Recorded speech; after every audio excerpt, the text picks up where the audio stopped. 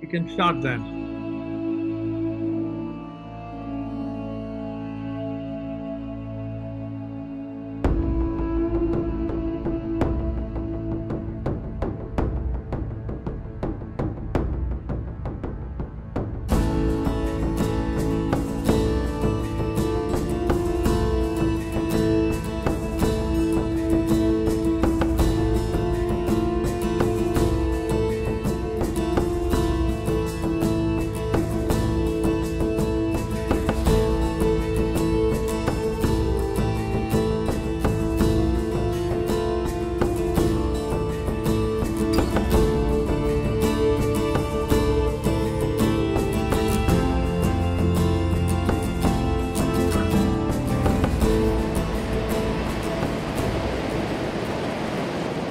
An opportunity to save the world. It is time that we recognize the woman naturally empowered to lead and guide and develop well-being practices. In normal life, we don't have time to think about it, but as a family, we should be looking at it. And the principles are very important.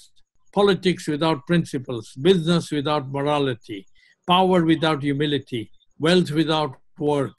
These are the issues that has made everyone very difficult now.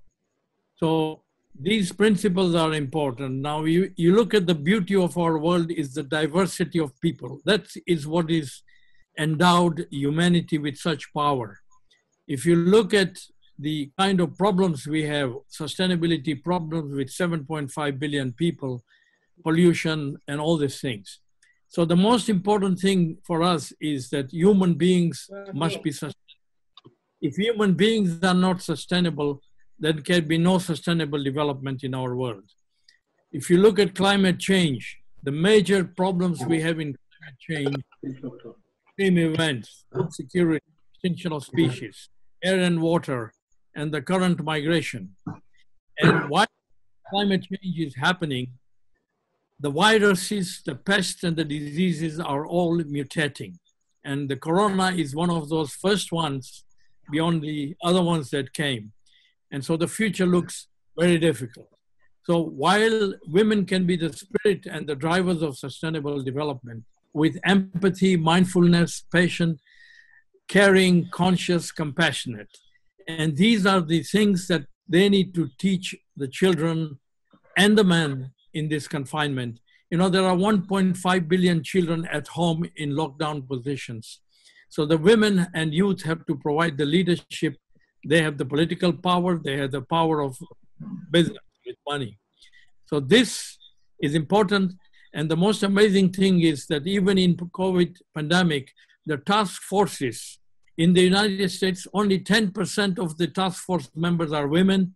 In Italy, it's 23%. In the United Kingdom, it is 30%. So the school of life must begin at home. In school, they learn all kinds of science subjects and maths and everything else, which carries on in institution. But the knowledge about the world of nature, world of humans, the ethics, the morals, the conscience, the character, these are the things that parents can devote their time and teach the children. And there is no better time than in lockdown to have the time to have a dialogue with the children. It's not a matter of a teacher teaching. It's a dialogue. It's a family dialogue with love and compassion. And that is the beginning of this school of life education, which will complement what they learn in normal schools and normal institutions. Also, during the time in lockdown, it's time to think, it's time to talk, it's time to realize, and it's time to think of what are the actions that we can experience here in lockdown and then carry them forward. So even simple questions with the children, with the partner, who am I? What is my purpose? What is happening? What can I do? And we know modern lifestyles driven by materialism, greed, and power are the cause of so many problems in the world. We have borrowed this world from our children. We must empower as parents and educators to prepare our children for tomorrow's world as leaders. So empowering women is empowering generations to come. And the women have these attributes with which they can bring this to the family. And also in partnership with men, it has to be a partnership of equals. And during lockdown is the time for dialogue, even between the two partners, to see how we can come together, how we can help each other in the interest of making our family happy, our children more progressive, our friends more progressive, our family more progressive, and the people out there. And most important, how can we begin caring for the nature? So I will stop there and hand it over to you, Dipa. Okay, thank you. Thank you for that introduction. And welcome everyone. I'm just going to jump right in because we've got some amazing panelists, and we're going to get their views. They're a spectrum of tech, social development, yoga practitioners, thought leaders, and conscious teaching engineers. So we're going to dive straight in, and I'm going to go to Anna. Anna is a yoga practitioner, and she's a leader in conscious teaching. She's based in Denmark, which, as we know, is led by a woman, a strong woman, who's brought the country through the COVID crisis quickly and efficiently and emotionally, showing herself. But one of the first questions I want to pose to Anna is, how might we encourage women in the current circumstances of COVID-19 to really come to the front, given their limited resources of being at home and in lockdown? Anna, over to you. Thank you very much, and thank you for that introduction. So, as you mentioned, I'm speaking from a perspective of being a yoga teacher, but also coming from a school of young entrepreneurs and project leaders where the students actually have influence on how the future of the school is going to look like. And the reason why I think this, how might we encourage women and make them realize their power and potential, is because that's a journey I've been on personally myself throughout these years of realizing that I can actually go out and do things on my own. Usually we're of a quite traditional understanding of the men being the leaders and the men being in power. But from my experience as a yoga teacher and from my experience of going to the school where I have more influence, I realized that both women and men have the power within to do whatever they desire. And that's something, how that specifically could look like would be us women encouraging each other to go out and do whatever we dream of. So whatever dreams and passions we have, I encourage people during our circumstances where we can't meet physically and join women's circles and all of this and join yoga classes, we can still encourage each other through media. So for an example, through our social media platforms, if we go out and we have a dream of studying some sort of project or beginning a personal journey, we need to start sharing these moments with each other through pictures and through comments, and it can easily be done. And I think it's very important, especially through young women, because young women especially are looking at social media and they're so insecure about themselves because they're comparing themselves with other people, and we need to start sharing and being more open towards taking action on the ideas and the dreams and desires we have.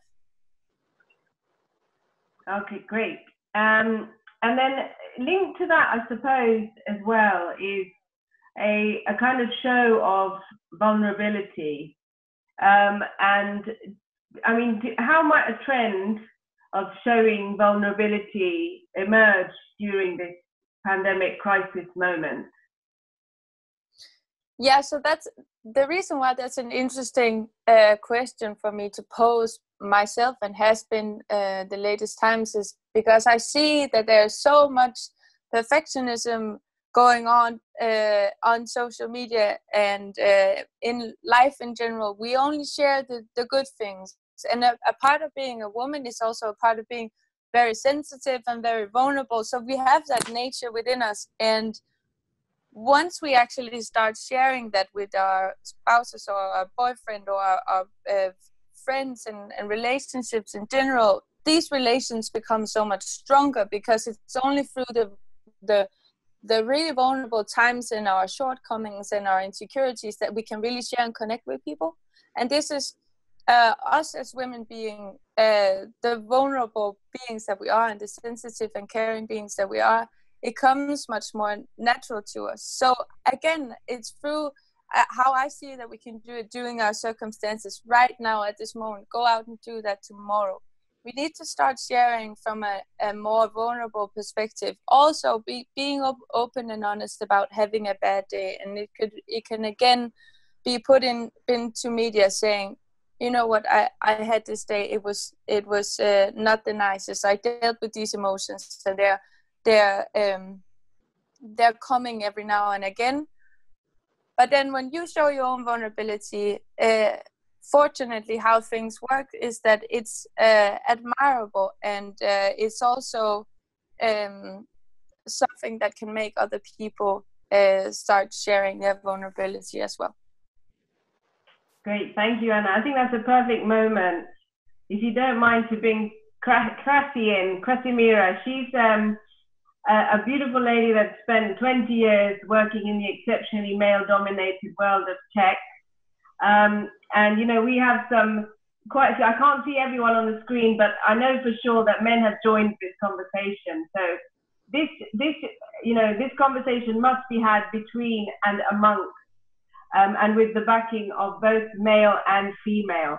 But one of the questions I have for Krassi, having spent 20 years in this tech industry, is, you know, Anna is talking about vulnerability and the characteristics and traits of a woman. But in terms of how these attributes are valued in the male-dominated corporate world that you work in, you know, how does it fit in? How do we make those attributes more valuable and not seen as reactive or emotional, or, you know, going off piece with emotion? Can you share some of your insight on that? Sure. Thanks so much, Deepa. And hi, everyone from sunny Germany today.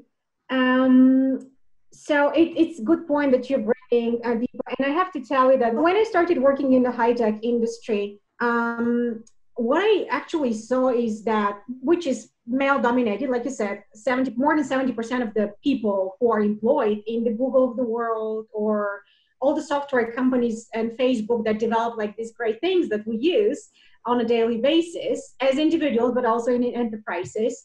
More than 70% of the folks are male, right? So it's a very male-dominated world. And so is the banking industry, right? That we know very well. And what I saw happening is that women were very much suppressing these values that you spoke about, and also vulnerability. They want to portray themselves as perfect, right? Which puts so much pressure on them, and on that way to portray themselves as being like super strong and savvy, and emulating these male-like behaviors, even like the ways they dress up or the ways they carry their hairstyles. This was a very sad moment, right? This was very sad along the way, how I saw a lot of women suppressing these behaviors. But here's the thing, what I see now, and I don't want to call it a revolution, I just call it a movement, is something that it's over the past maybe 5 years, that business leaders are slowly starting to take notice and giving equal chance of women to participate into the workforce. And this is through initiatives like equal pay, more women in leadership positions, which is acknowledged at the top of in the business world, if you will. So it comes from the CEO of Apple, Tim Cook, who himself is a gay guy. So he knows very well what it means to be gay and what it means to struggle through life. And he came from like Alabama, where being a gay was almost like sacrilegious, right? So he knows how it feels to come from a background that is very difficult to cope with. So he started this movement in Apple to give women equal rights, equal pay. So in my company, we have initiatives for every 3 years. Salaries of women or minorities for that matter, are brought equally. We also have initiatives for wellness reimbursement, parental leave, both for men and women. So what I'm saying is that we see absolutely acknowledgement at the top of the some really strong business leaders in the high-tech industry to acknowledge the values of compassion, the values that women bring, vulnerability. And what Anna spoke about, vulnerability is absolutely a big thing, right? And it kind of like starts coming out more and more as part of this movement. So this is personally what I see. Also, what I see is that you guys probably saw on the front page of Times Magazine, was acknowledged like a lady by the name of Yolanda Fisher, kind of like who no one knows who is Yolanda Fisher, right? And she's one of these unheard heroes that was working in a cafe in Dallas and prepared 60,000 meals for underprivileged families and children. And she was on the front page of Times Magazine. And this kind of acknowledgement like raises a lot of awareness among the women themselves, say, hey, I can be powerful and I can be recognized. And this creates a flywheel effect. So I actually see a movement coming out. And also like with the leaders of like Angela Merkel and Jacinda Ardern. So Angela Merkel is like, she's considered a very tough leader, but let me tell you, every time I listen to her speech, especially now when the pandemic started, she speaks with a lot of passion and a lot of empathy to her fellow citizens. And like you saw what happened over the last few months. So Germany is kind of like he's managing it slightly better than some other countries. But she is, not only she's very down to earth, but she also brought really a lot of empathy, compassion, and vulnerability. And sometimes she makes jokes that kind of like shows how vulnerable she is. And she doesn't have solutions for everything. And she stands in front of 80 million Germans and just does this. And this kind of like gives a bit of empowerment. And you're like, oh, if Angela Merkel does this, and she's a chancellor of this big country, and she shows vulnerability and she shows empathy and compassion. So this kind of like you say, oh, this goes a long way, right? So these empowering examples, I think they're starting a movement. So this is kind of like a little bit how I feel about what you just asked. Yeah, that's some great insight, Krassi. It's true that, you know, women in power have a big role to play as well as men in power. And if I move now to Keshinee, who's online, she can speak a bit more about the interplay between men and women in lockdown as well as in social development context, because Keshinee has spent her career as a strategy consultant in the development sector, and she lives in Mumbai's very strict lockdown. It's still going on. She's working from home, touching areas in Africa, India, other developing countries. And more importantly, perhaps most important of all, she's working at home with 2 children, her son and her daughter. So I wanted to ask Keshinee, and Navadit, I've seen your question. Maybe Keshinee will answer this, hopefully, because Navadit is asking about the role of men and understanding the changed responsibilities in the lockdown situation and their importance. The man's role, you know, are so critical as well in the lockdown to empower the women. So, you know, what's your view, Keshinee, on women empowerment and whether this lockdown is indeed an opportunity to make a dramatic shift towards the betterment of women empowerment as opposed to creating another obstacle? Women today in a COVID situation make up probably more than 70% actually of the global frontline health force, but are significantly underrepresented when it comes to decision making. What this essentially means in a COVID situation, and we've seen this in Ebola, we've seen this in many of the other pandemics across the globe, is that any response lacks that gender lens, right, which is increasingly becoming important. You know, one thing that I struggle with in all of this is when we talk about women as caregivers, you know, as the key enablers. And I'm not disputing that. Women certainly are the primary caregivers, but they're more than the primary caregivers, right? They are actually the enablers of the next generation when it comes to health, nutrition, and education. And I've seen this across my work, right? Women, if you, for example, financially include women, women tend to spend more money on health, nutrition, and education of their children than anything else. So in many ways, I would actually argue that women are already highly empowered from the home and the empathy and the family and the household perspective, right?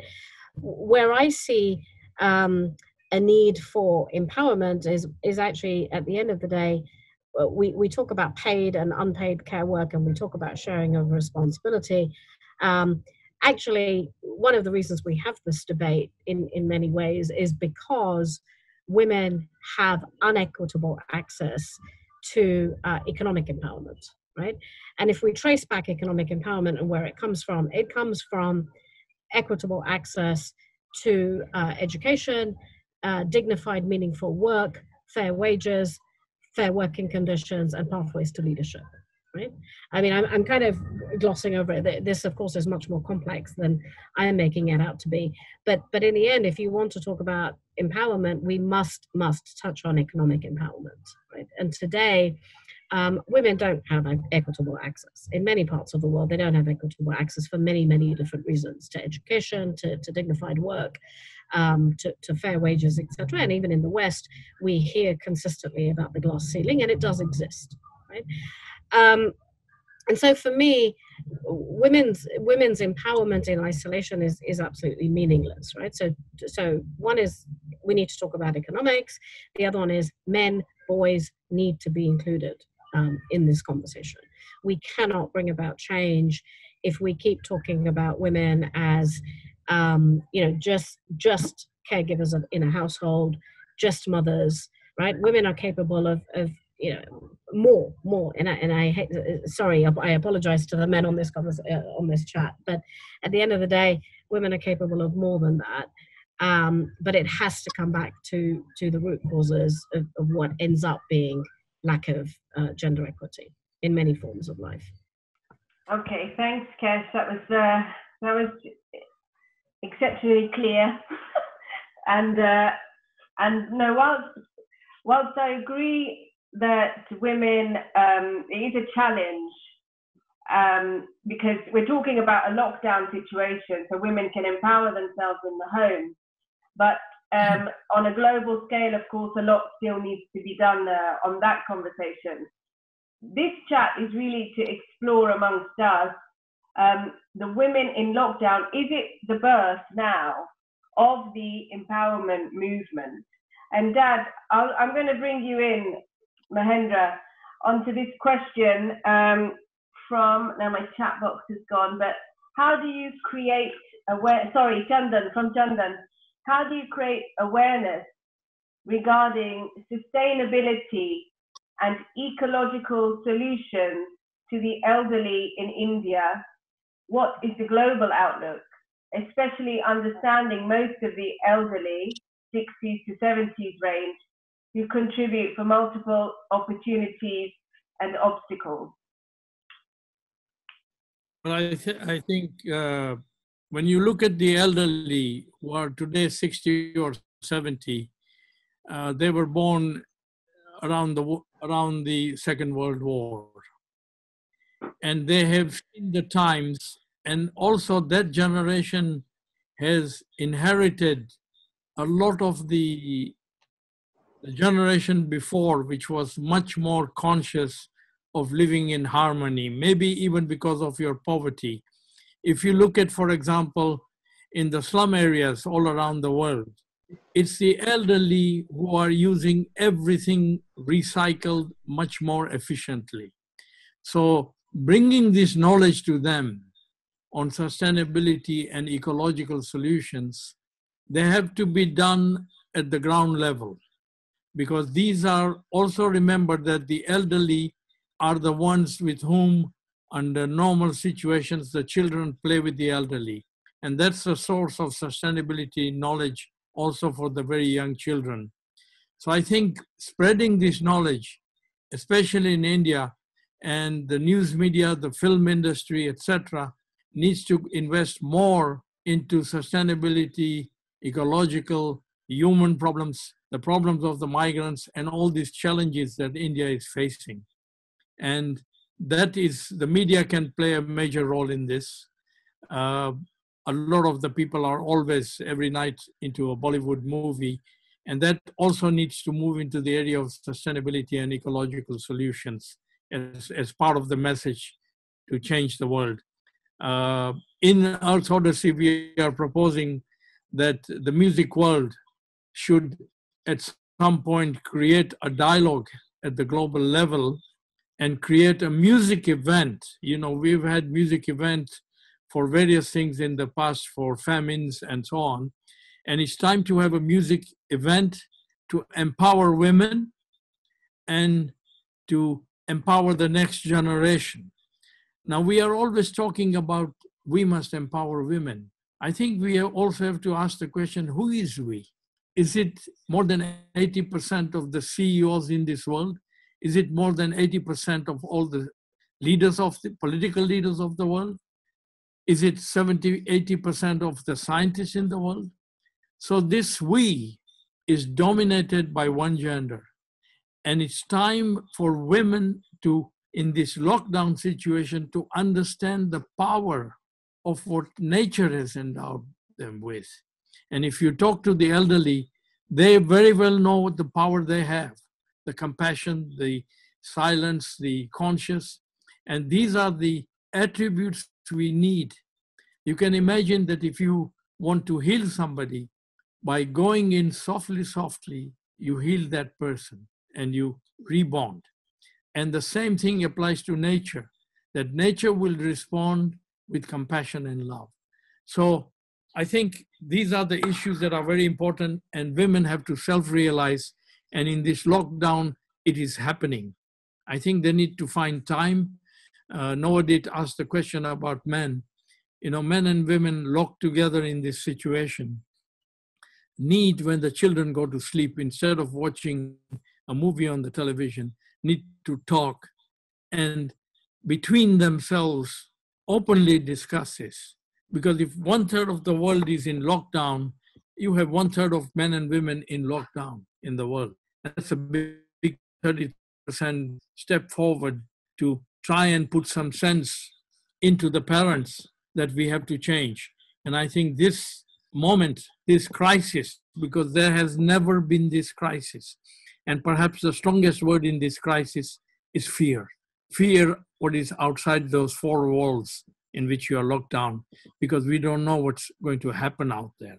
And this is the time to look within ourselves and find out why it's happened and what can we do that the risks of this are reduced. Thank you. Did anyone have any other questions? If so, you can feel free to unmute yourself and ask the question or write it in the chat box. But in the meantime, I would also encourage everyone to have a look at the link that Diego has posted, earthodyssey.org. Earthodyssey.org. I don't know if Yuri or Dad Mahendra wants to talk a little bit about Earth Odyssey, because actually Earth Odyssey is the reason we're all here today. It's the start of an incredible initiative to gather the youth, the women and the men around the world to take action. And this has been founded by Yuri Sanada, who's on here. I don't know if Yuri wants to talk. If you do, unmute yourself, Yuri, and step forward into the limelight. And please introduce, there we go, I can see Yuri. Oh, he disappeared. But Yuri Sanada and Mahendra Shah have founded Earth Odyssey. Yuri, can I ask you to say a couple of words, please? Yeah, sure. Good morning to all. Okay, can you hear me? I think so. Yeah, good morning all. Yeah, I'm in Brazil now. It's about 10 o'clock in the morning. It's a pleasure to be here. And the idea was born when I was in Bali visiting Mr. Mahendra, and we spoke about, you know, the world is change. Of course, we all have to do a part in this, so I have a better future, a better sustainable future. And so we thought to put together a channel. We put together a tool where people can contribute from all over the world, like send videos, send podcasts, send voice ideas, and we make it available to other people who want, to work for this change. So that's the basic thing. So we put together this website and we put a YouTube channel that's coming up in I think 27, 28 days. We're gonna have the youtube.com/Earth Odyssey for us, this address, and then we intend to continue doing these webinars. We intend to continue asking people to contribute, to send the videos, to send their message, so we can spread the word. We can spread practical solutions on how to empower women, also men. I mean, how we can, as educators, contribute to make leaders we need. I mean, I'm from Brazil. I don't know if you guys hear me, but we have a very big crisis, not only the pandemics, but also a political crisis because of our lack of leaders. We don't have, very good leaders nowadays, and I think it's a worldwide problem. So that's maybe the solution. We have to empower the people who educate the children so that we can teach them not only the price of things, but the value and how they can be better leaders for the future. Otherwise, we won't have an earth for the next generations, not as we wish. So that's all. Please continue with us and share on the website, share on the webinars, on the YouTube channel, all the ideas, and let's make this a better, sustainable world for everybody. Thank you. Can I just add a little bit to what Yuri said? How do we train the youth as well as women participants in the area of leadership? So we are thinking of having panel discussions around the world on subjects, the challenges that humanity is facing in society as well as in the environment and in the economy.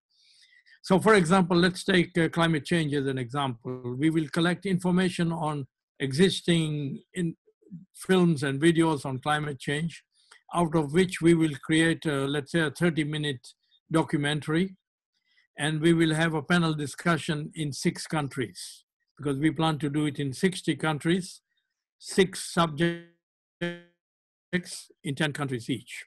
So climate change movie will be shown to a panel. The panel will comprise of something like 24 people.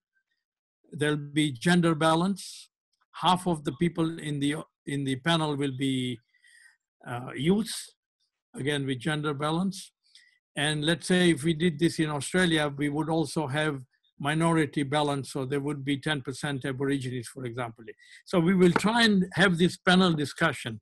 You show the 30-minute climate change documentary, and then the discussion, including two politicians, 2 businessmen, 2 scientists at senior level, will be in the audience, in the panel. And each one will have the same amount of time, including the youth, to make a statement which is focused on action. So you can imagine when we have this for 6 or 10 subjects from 60 countries, this will form the basis of a master documentary, maybe even an IMAX movie, to highlight that the word action, because for 50 years we only make agenda after agenda after agenda. And that's why even in climate change, climate action is still not happening, in spite of the marching by the children and so on. So the panels will be very important, and we plan to have the panels in universities. Why universities? Because universities were established to serve society. Today, many colleges and universities have become degree producer, vocation producers, and we need to go back and have societal dialogues within universities, and that's very important to do. So we have this second aim to convince universities that going back to the original foundations, that this dialogue would be very useful.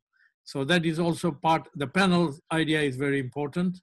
And we will have our channels on lifestyle, on nature, and on empowerment as part of the Earth Odyssey project.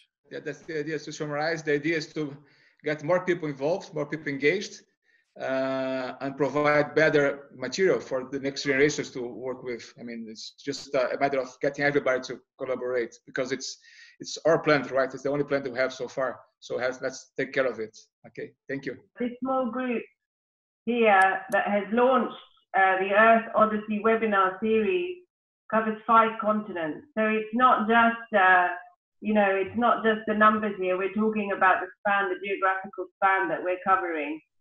If anyone, if a future series knows any speakers, any thought leaders, we don't say no to anyone. I mean, this is an inclusive project. Anyone wants to get involved, please share the websites with them, earthodyssey.org, and the YouTube channel. But we want everyone to be involved in this conversation. Okay, so I'm just going to hand over to you. I can see you want to. So I wanted to, so I think there's 2 questions on the chat, and I just wanted to make sure we cover those off as well. So Novidet had raised a question, I think, on, I'm just looking at this, but basically how do you ensure that men have, undertake their fair share of labor? Interesting point there, but if I can just respond to that at a high level. So it's hard. It's culturally very hard, particularly in India, but I think again in many parts of the world. At the end of the day, the way I really believe that there's a generational shift coming, right? Today, when I look at the millennials that work with me, I see the young men that are undertaking much more of the share that maybe my husband or certainly my father-in-law, for example, or even my father would have undertaken. I think a lot of what you're seeing is actually leadership by example at this point in household, right? The younger children, to see them trying to do chores, and my son trying to be very helpful. But that's certainly one way, and that is going to take time. The other question is my sister, and Rags, thanks for bringing this up, but she's asked about domestic abuse, and we've seen those rises in COVID. They're actually exponential in some cases. There's many more instances of GBV coming up. I think here it's the combination of both awareness, and we get help to these women. How do we make sure these women are aware of the help that is available? And how do we make sure that they actually have, or at least responses to those individual situations? There's never an easy answer to this, right? Gender-based violence. Anyway, nobody particularly, more than happy to connect more on this if you want to. I'd love to hear other people's opinions of how do you bring change. Yeah, absolutely. So I run a wellness marketplace out of Asia. We're operating in 8 countries. We're also partners with Zen. And we see a lot of women solo travelers who are a part of these retreats, which focuses so much on these core aspects. So we definitely do see this. And I think men do have a role to play in terms of how they conduct themselves, and it's not just India, but across the globe, the problem is the same, that men need to understand this, that they have to for the future generations. Now, I would just say to Kesh's point, this lockdown situation and the domestic violence. So this is a huge thing, right? But you know what? A lot of women just kind of like look at this and say, well, I have to accept the situation as is, right? So probably this is how it's supposed to be. And I believe a lot of women don't acknowledge still the fact that there's a way to change this, right? That they're not supposed to live with this.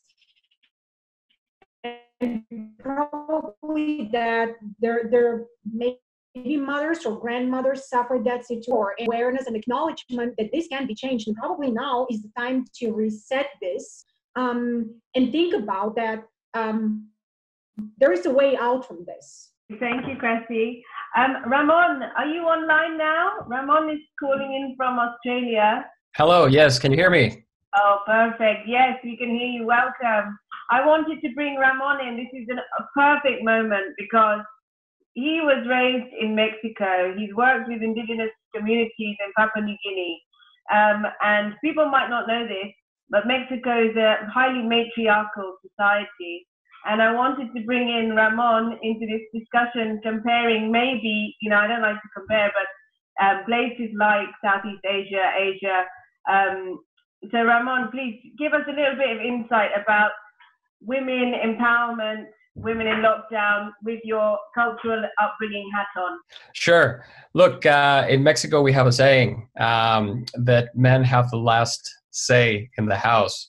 and that is yes, dear. So that summarizes what the Mexican culture is in reality. You know, there's this view of the Mexican macho culture, which has some true, but in reality, the house is owned by the ladies. Women rule in the house, and today is more than ever very important because we're spending a lot of time in Mexico and in other parts of the world in the house.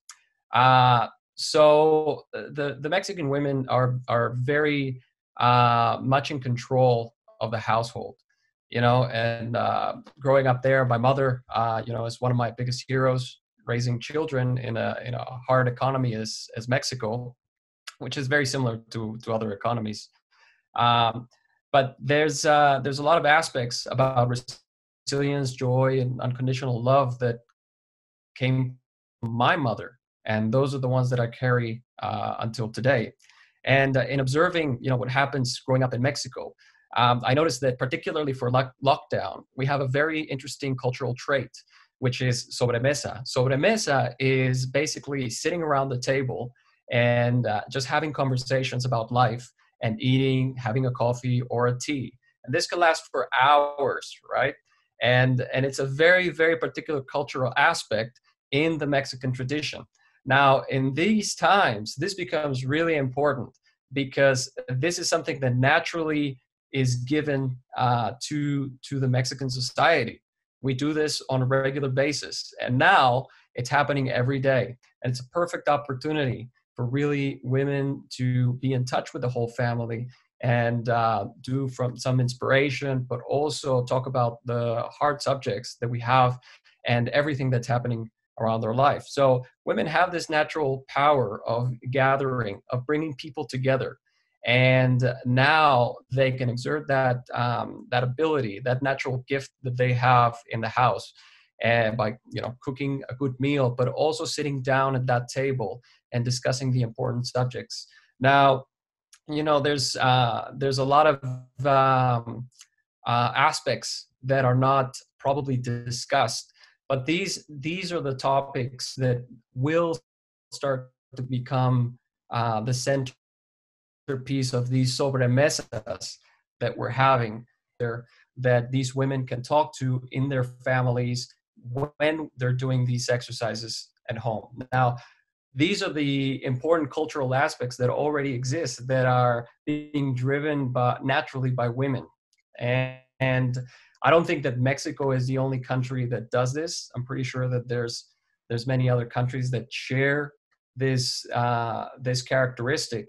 And by putting and giving them the right information, we can help fuel this already existing trait and give them more knowledge and skills to really take those messages that we discuss here and that are coming up, to give them to our children, to our relatives. So it's a great platform that happens in the house. And the great thing about this is that, you know, it's offline, it's face-to-face, and that's what we need to get back into, you know, that good traditional experience.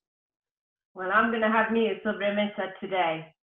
Around the table, of course, this can be discussed, as I said previously, but I have a little statement. The last question that I would give to everyone to take home and spread it to their friends and family and all their social contacts and everyone is the following. And this should be done after this webinar.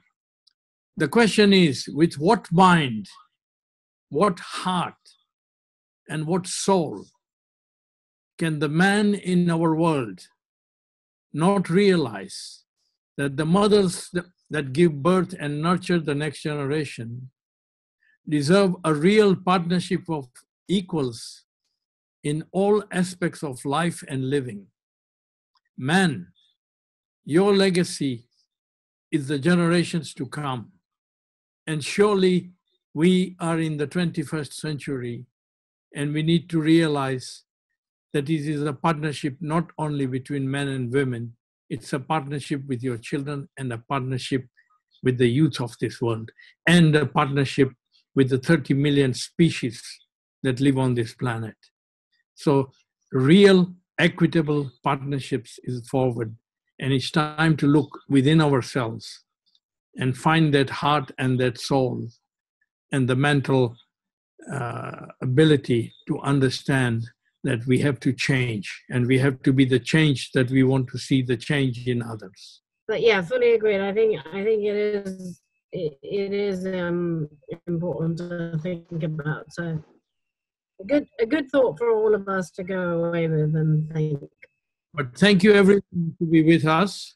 I think this is the beginning, and we will have this recorded and on our website, and we want to connect with all of you and keep you in touch with us, and everyone that's been with us, including people who did not speak, have all been writing to us, and they are really part of a growing network from all over the world. And Yuri talked about it. He became recently a member of the New York Explorers Club. He's been making movies on marine life and on the water pollution in South America. And he invited me 7 months ago to go with him on a Phoenician ship that he and other people built. And they wanted to go from Tunis to South America. I wish I had gone, but I said I'm too busy. And now he went on this trip. And about 4 weeks ago, amazingly, he gave a talk at the New York Explorer Club online, and 1,200 people from around the world participated to see the success of this voyage. But not only that, about the pollution in the water, because on this voyage, he always bent over the boat to collect a water sample every so often. So we have mapped out what is the plastic pollution in the oceans, starting from Tunis right up to South America. So can we give a round of applause for Yuri? You can unmute. Thank you. Okay, so to be continued. I'll put that video on the website and YouTube channel so you can watch. It's interesting because it's about the ocean, and the ocean, as you know, it's a source of life. If you kill the oceans, that's it. We are done. So thank you very, very much for everybody to participate, and let's continue this project. I think it's amazing. We have to make this a better world. Thank you. Absolutely. Thank you, everyone. Thank you. Bye-bye. Thank you. Bye-bye. Take care. Thank you.